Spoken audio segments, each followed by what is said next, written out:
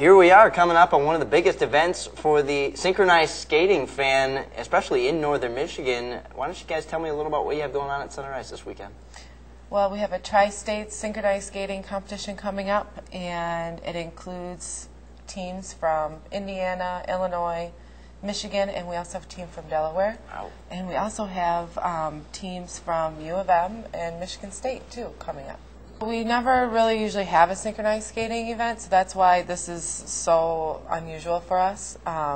We haven't had one here since 2006. 2006 was the last time. 8 years. Yeah. So you have to bid on them, and everybody's bidding. Synchronized skating isn't in the Olympics yet, but there's a big push for it.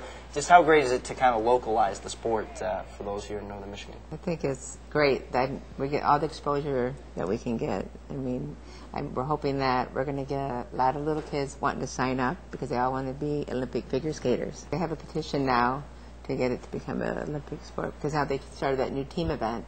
So this is a team too. So, and these kids, the young kids, you know, those college teams are the ones that, those senior teams are the ones that go to the Olympics Yeah. for that sport. So they could be the next one.